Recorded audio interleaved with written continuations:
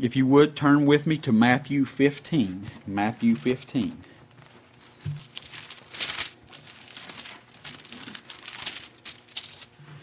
And I want to read verses 11 through 14 for now.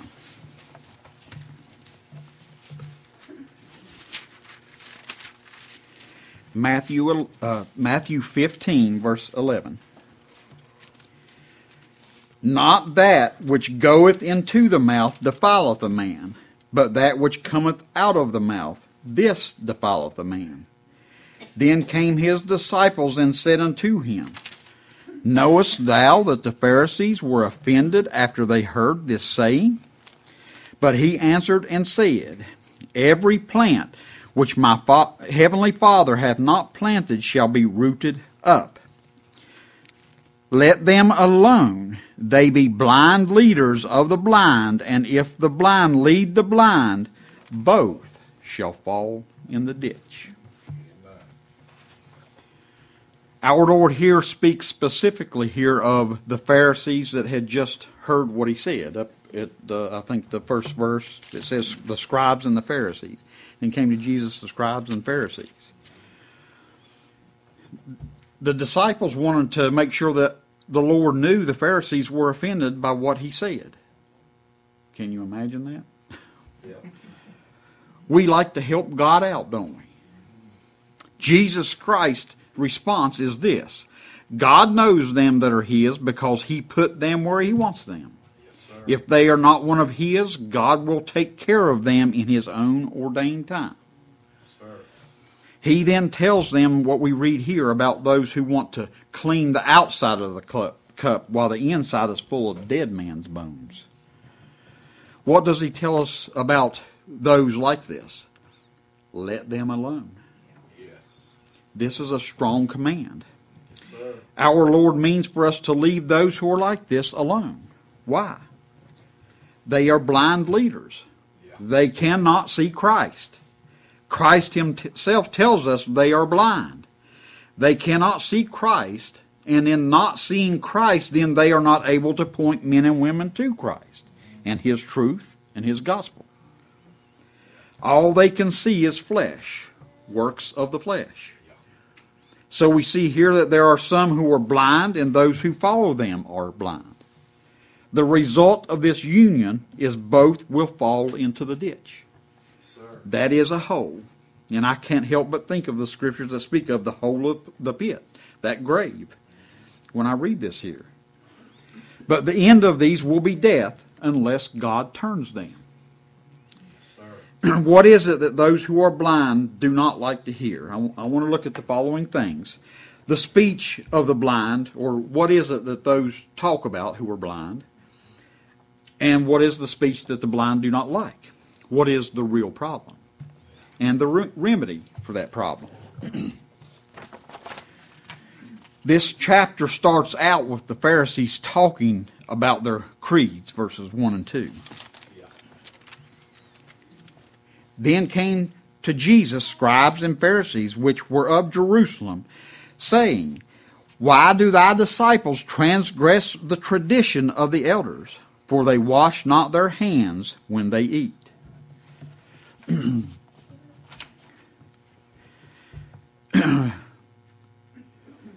The word here for tradition in Matthew 15 means precept, law, or ordinance. The word creed means a set of beliefs or aims which guide someone's actions. We have these Pharisees with us today. They are not all Jewish either. Yeah, you're right. They hold to their traditions above the Word because they always go to the creed instead of the Word. They did this here as well because our Lord tells us this. If the creed says what Scripture says, why do we need the creed? There you go. Why don't we use Scripture? The reason is it does not fully and completely say what the Scripture says in most cases. Yeah. I'm not saying that there's not some good things in them that agree with Scripture, but they are man-made, so they are flawed. If they were used as a writing of man and judged based on Scripture, then that's fine. But these blind leaders of the blind do not use them this way. It is their guide on how they are to live in this world. It is of the flesh. Yes. God's word is not flawed. I remember what a preacher said about this before. They say that they have creeds as a summary of what they believe about God's word. We are told in Scripture that the Bible does not even contain all there is to know about Jesus Christ. That's right. It says there would not even be enough books in the world to contain it all. So the Spirit of God summarized His Word. Why does man think he can summarize it any better in their creeds? Yeah. Amen. Christ says they worship in vain, teaching for doctrines the commandments of men. Yes. What is it these Pharisees were saying? They were talking about washing their hands, or rather that the disciples of Christ were not washing their hands before they ate. They taught that the worship of God was in doing these things. They would not have stopped at washing of hands had the disciples if they had washed their hands, they wouldn't have stopped there. They would have went on to something else. Because they were about washing everything. What they were doing, in fact, was replacing the law of God with their own law. The fact is, they did not even keep their own law, let alone the law of God.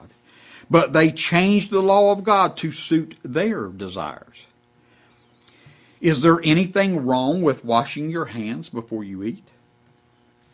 There is, if you do it thinking it will in some way make you clean before God in any way.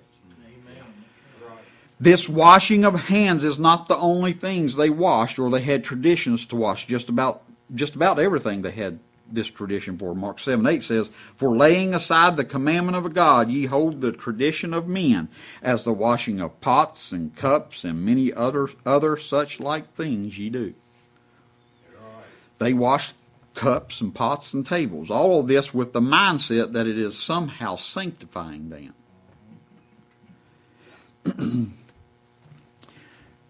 Most of us wash our hands before we eat. Most of us wash pots and pans and dishes. It makes for a sanitary and clean environment in this world, but not before God. When those who see you not walking according to their creed, they will find fault. If they are looking for fault in us, it is not hard to find. The fault is there. But the fault they think they find in us is not the real fault we have.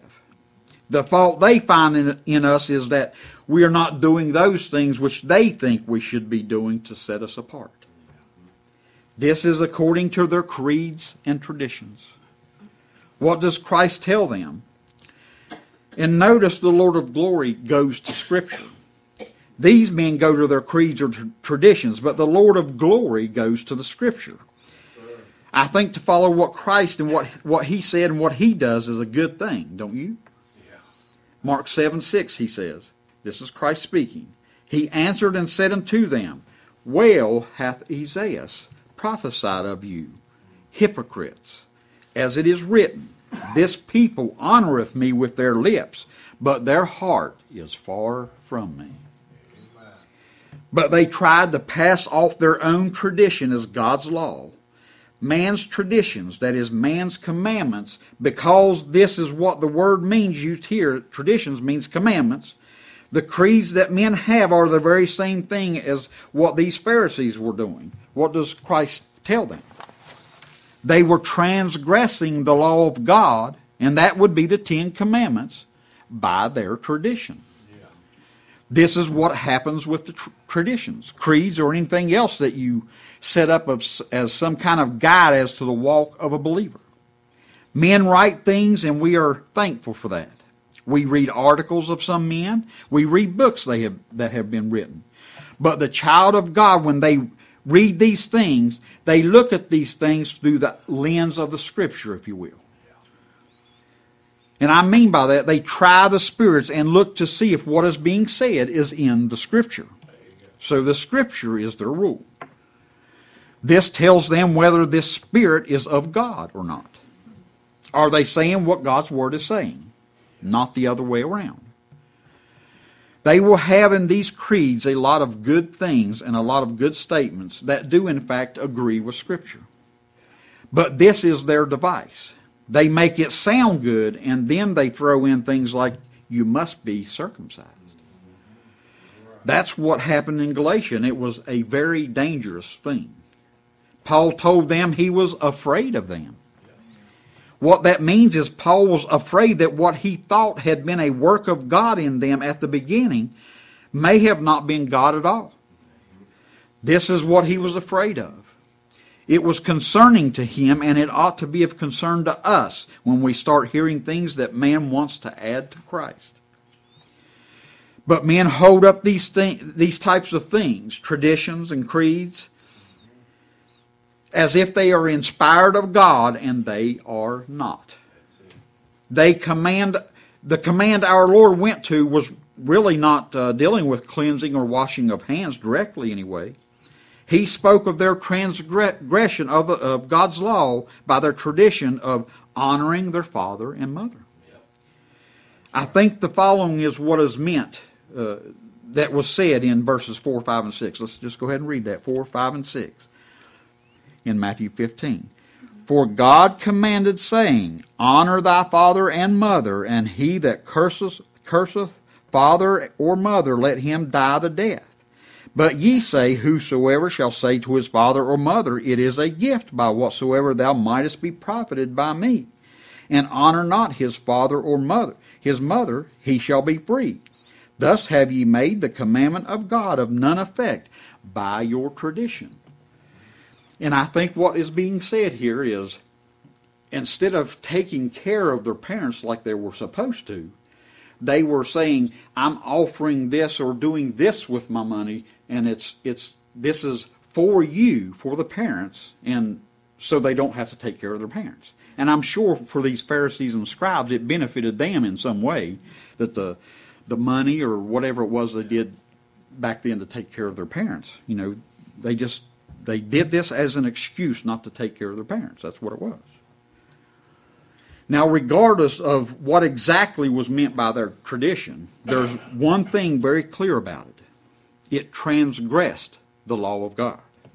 Christ says so. God's commandments have no give. You either honor your father and mother, or you will die. In not honoring them, you are in fact cursing them. Christ says you shall die the death. This is their speech. This is the language of these Pharisees. And as I said, they still exist today. What they espouse when it comes to God's law is a following of God's commandments in a way that were never intended by God. The law was not given to us that we might keep it. The law entered that sin might abound. Abound. It would get worse. These blind leaders of the blind are all about man's work or man's doing and not God's doing. In their traditions or their creeds if their traditions or creeds said what God's Word says, they would go to the Scripture and not their tradition or creed. What value is it to go somewhere else if what is being said is in God's Word? The opposite is also true. If what is being said is not in the Scripture, what value is it to go to that which is being said? Now, I fully realize they do not say that what is in their creeds is not in Scripture. But I just read you what Scripture says about the law and why it is given. If they can get you to hold to their creed and use that as the basis for walk, then you cannot question them in what they are saying. Christ tells us they are hypocrites, and they themselves do not do what they tell you to do, and do not do what God tells them to do. Matthew 23 verses 2 through 7 we read, saying, The scribes and the Pharisees sit in Moses' seat. All therefore whatsoever they bid you observe, that observe and do. But do not do ye after their works, for they say, and do not. For they bind heavy burdens and grievous to be borne, and lay them on men's shoulders, but they themselves will not move them with one of their fingers. But all their works they do for to be seen of men. They make broad their phylacteries, and enlarge the borders of their garments, and love the uppermost rooms at feast, and the chief seats in the synagogues, and greetings in the markets, and to be called of men, Rabbi, Rabbi. What they do is give lip service to God. That is what we read in our text, verses 8 and 9 of Matthew 15. This people draweth nigh unto me with their mouth, and honoreth me with their lips, but their heart is far from me. But in vain they do worship me, teaching for doctrines the commandments of men. There is a reason why they are like this, and there is a reason why we are like this. There are some who want to hear this truth, but those who hold forth their traditions or creeds as God's word do not want to hear this. So what kind of speech is it that they do not want to hear? That which goeth into the mouth defileth not a man, but that which cometh out of the heart. They do not want to hear that man is as bad as he can be. He cannot get any worse, and he's not going to get any better. This flesh I'm talking about. This flesh will never improve. God has never intended to improve upon this flesh. God tells us in His Word that which is born of the flesh is flesh. That which is born of the Spirit is spirit. Just like grace and works, there is no mixing the two.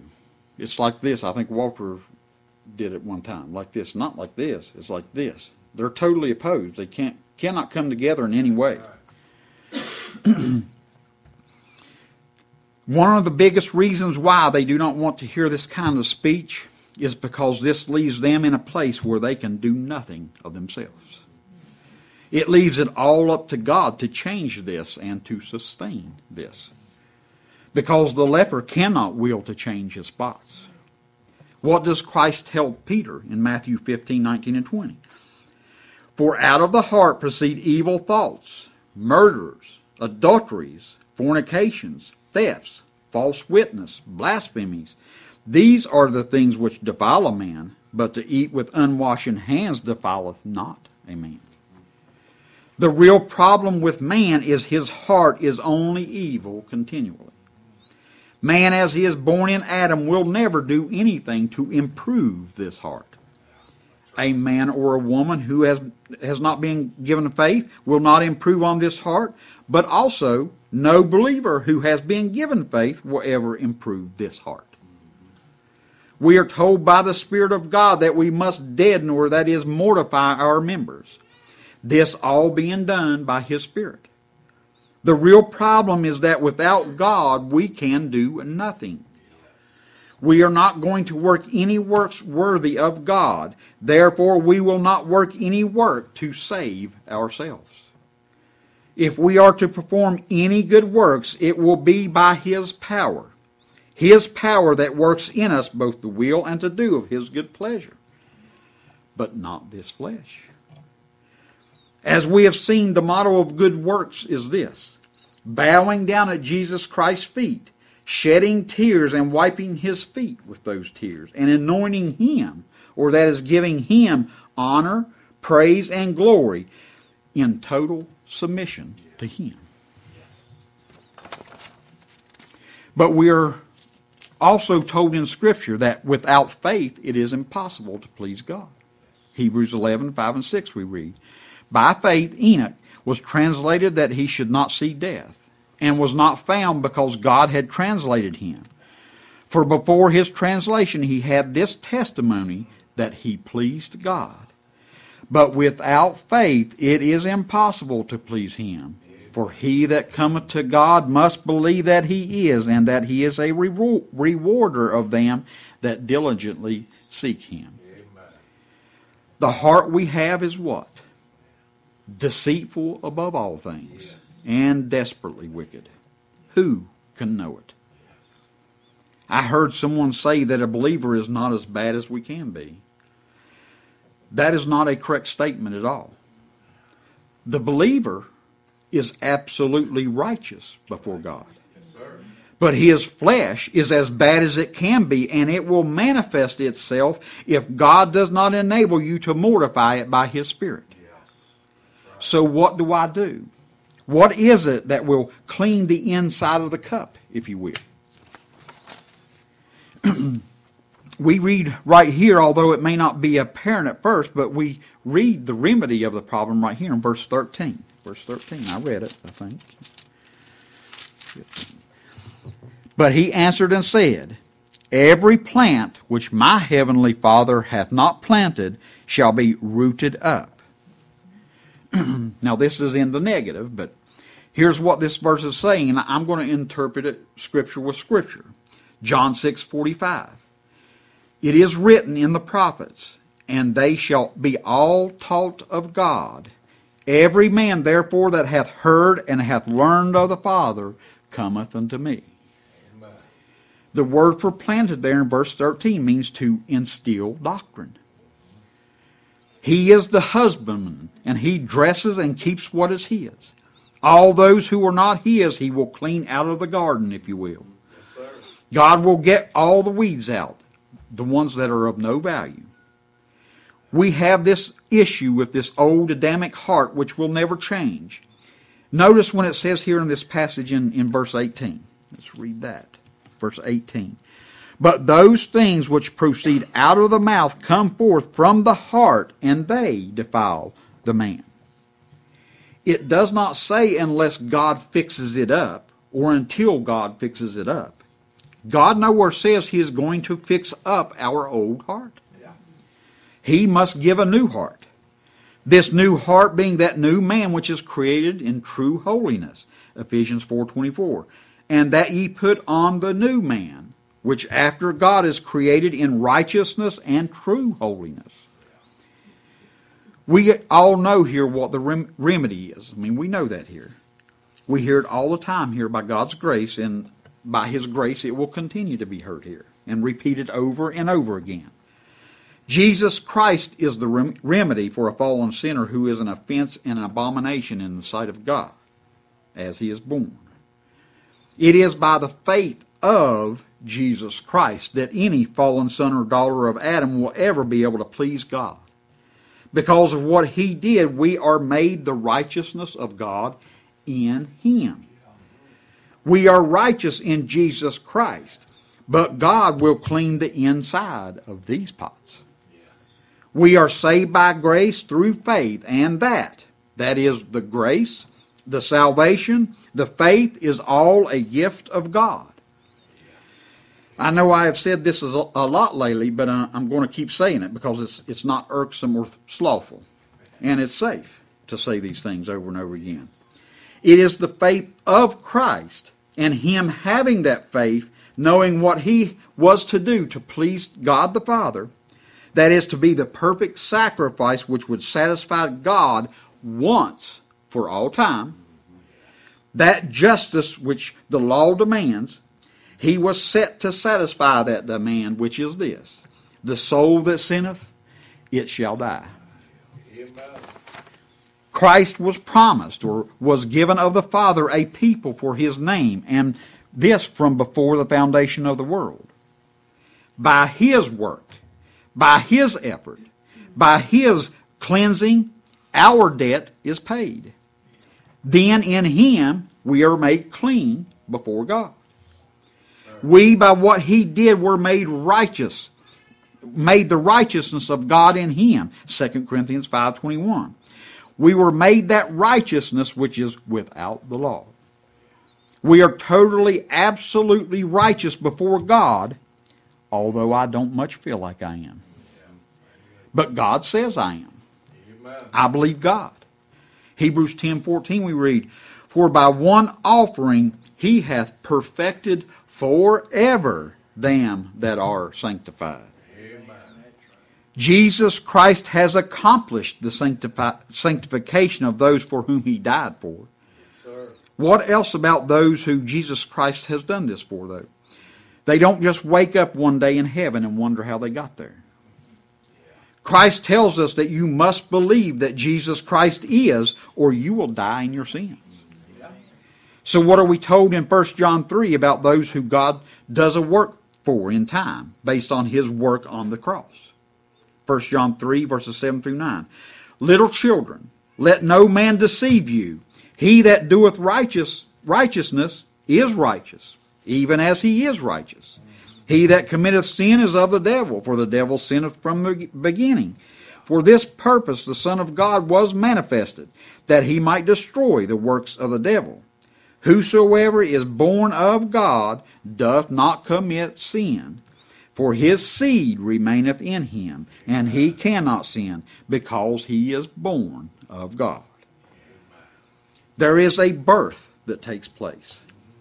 That one who has been given the new heart, life before God, conceived by God.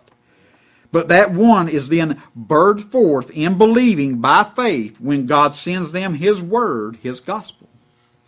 So this new man does this new man created by God then begin to keep God's law, the 10 Commandments, as a way of life, or maybe even these traditions of men? The scripture is quite clear. The law does not give righteousness. The law does not give life. God gives life. The law entered that sin might abound. But where sin abounded, grace did much more abound.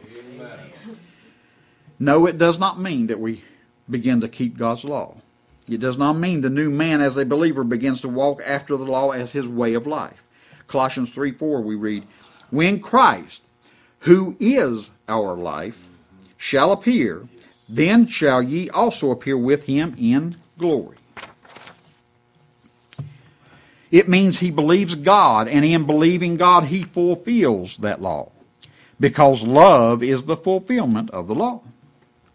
Scripture teaches us this, and if anyone says any different, if anyone begins to tell you you are to follow anything else other than Jesus Christ, they are blind.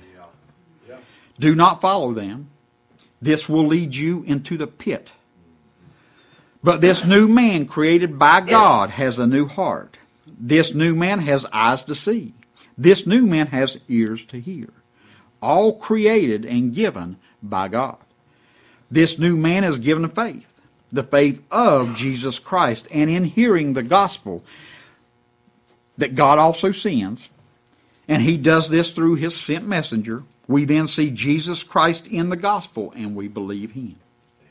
2 Timothy 1:10 we read, but is now made manifest by the appearing of our Savior Jesus Christ, who hath abolished death, and hath brought life and immortality to light through the gospel. And that life and immortality is Jesus Christ. We do not see life in the law in any way, shape, or form.